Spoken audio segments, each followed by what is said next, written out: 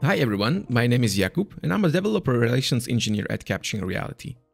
This is the fourth and last part of our tutorial series covering drone mapping in RealityCapture. In this one, we'll go over exporting our creations and using them in third-party applications like CloudCompare and QGIS. So let's get to it. In the previous parts, we generated the model, so we also have the dense point cloud. We used the model to create cross-sections, the ortho mosaic, and digital elevation models. We use the digital terrain model to create contours and to do some measurements. Now we are going to export everything and also generate some reports. We'll be using the one export from the workflow tab, but it can also be found right here in the file menu. Let's begin. The first will be the textured model in OBJ format. I will click on export and search for OBJ, and I'll pick the dense mesh model with textures in OBJ format. I will be saving everything in my project folder, but I will not bother with renaming everything, but at least I will create separate folders for all of the exports. This will be the model. Important settings for surveyors are down here. Export transformation settings. Because we have a georeference project, we have to change the local grid coordinate system to the project output. That's the one we selected in the beginning in the application settings. And click on OK. Next is the dense point cloud in LAS format. So again, let's go to export and search for LAS. And pick this LAS point cloud. Now I will create a new folder called point cloud and save the file there. Again, I will keep everything default. Just check the coordinate system and make sure that it is set to project output and click on OK. Next will be the ortho projection. Before the export, we need to select it. In the filter window, we'll search for ortho and click this tile. I'll be exporting it as a TIFF, and I'll create a new folder for it and call it ortho mosaic. The world file is a plain text file used by geographic information systems to georeference raster images. We can choose the coordinate system of the world file. With projected, the model is projected on a selected plane defined via the reconstruction box. This can be useful when making turned elevations. If you are to create a map or a top view, like in our case, select global. Select image when you want to create elevations or sections. In our case, I will use global. Export projection parameters is self-explanatory. It creates an RC ortho file with the parameters.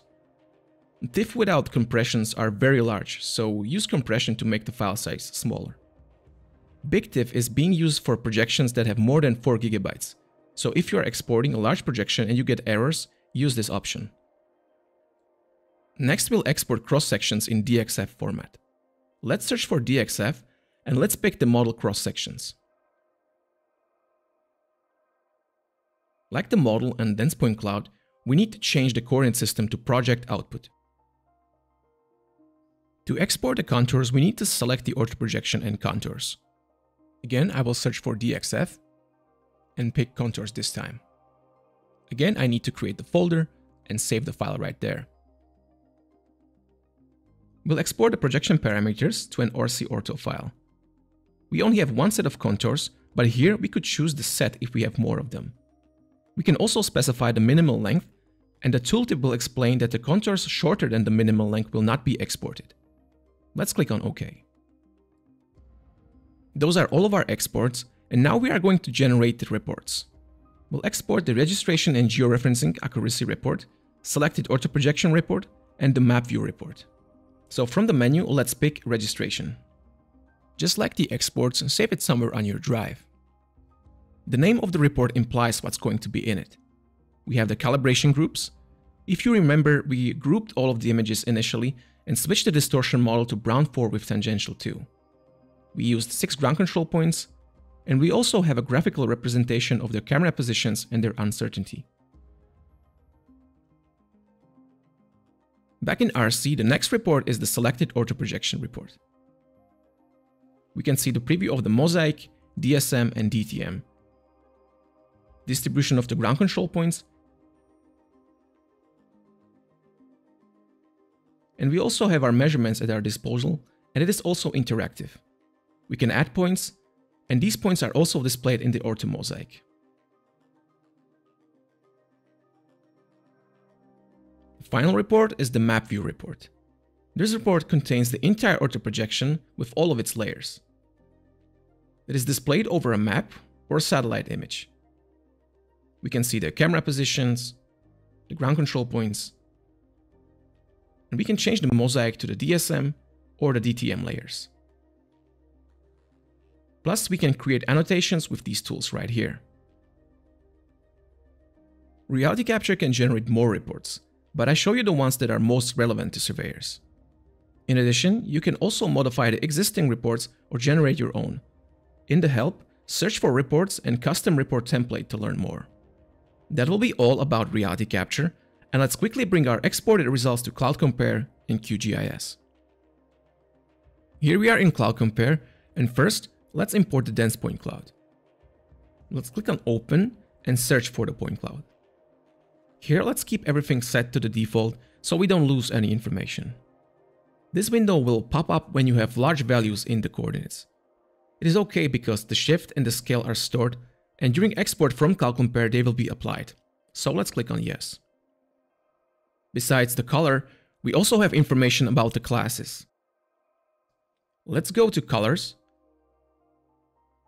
switch to Scholar field, and change the active Scholar field to Classification. Let's turn on the shading so we know what we're looking at. Let's go to Display, Shades and Filters, and let's activate EDL Shader. Now it looks much nicer. We can see that we have the ground class in yellow and the artificial object class in blue. Here are the two cars, here's the bulldozer, and here's the shack. Let's add the contours. Again, let's click on Open, and let's pick the contours this time. To make them more visible, we'll disable the dense point cloud, and we'll rotate the view like this so we can see that the contours are also in 3D. It's the same with cross sections, so let's quickly add them. And now with all the data imported, you can start working with it inside of CloudCompare.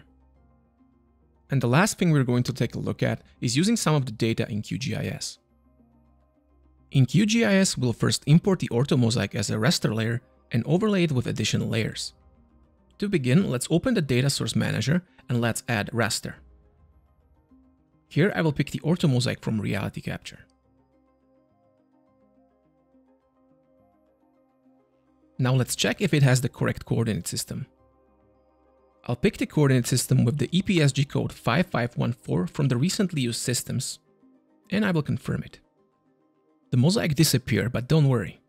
I'll fix it by changing the project coordinate system to exactly the same coordinate system. Immediately we can see that the ortho mosaic is back in the viewport. I would also like to add a base map. I will add a web mapping service with the aerial photo mosaic of the Slovak Republic. I'll go to the Data Source Manager, pick Web Mapping Service, connect, and add the layer to my project. I'll drag it under the mosaic from RealityCapture so the mosaic is visible. I want to lower the opacity of the base layer so we can clearly see what is the base map and what is the ortho mosaic from RealityCapture.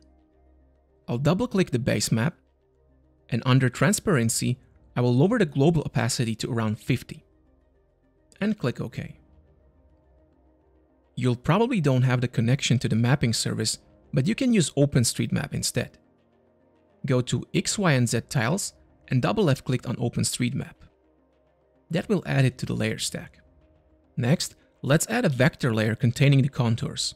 Once more, we go to the Source Manager, pick Vector Layer, and in the Explorer, I will find the DXF file with the contours. Add it to the layers, and close the Data Source Manager. Same as for the mosaic, I'll set the correct coordinate system for the contours layer. Finally, to make them visible, I'll drag them above the ortho mosaic. I don't like the current color of the contours, so I will double-click on the layer and bring in the layer properties. In Symbology, I'll pick a new color for the contours. In this case, white will work fine. They will be nicely visible. You can stack additional layers if you have any at your disposal. For example, I'll add another web mapping service containing the cadastral boundaries. I need to connect to the correct service and add the tile sets to the layers. We are at the end of this video and the entire tutorial series.